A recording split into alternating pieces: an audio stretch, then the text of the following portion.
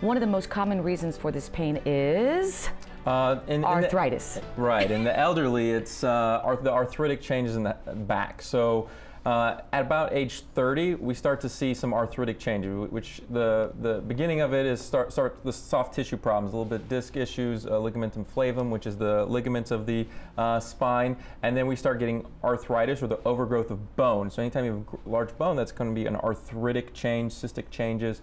And in the elderly, that's common. So at 30, it starts. By 60, you're guaranteed to have some arthritic changes in the spine. So it's very common, and we have to identify what is normal aging of the spine and what is pathologic, or a problem or disorder in the spine, and see how that correlates to the patient's symptoms. Because just because you have a finding on imaging, it doesn't necessarily dictate treatment. We really treat the patient and not the pictures. And arthritis in the back can manifest in several different ways. You can have arthritis that just causes back pain, and that's usually the joints in the back. Sometimes those are called facet joints or zygapophyseal joints in the back, and that can usually be in the back. Once those overgrow too much, or the disc space becomes narrow, you have degenerative discs or narrowing of the disc, that can now get the nerve hole to be very small and can pinch the nerve as it exits or as all the nerves come down. So those are all different things.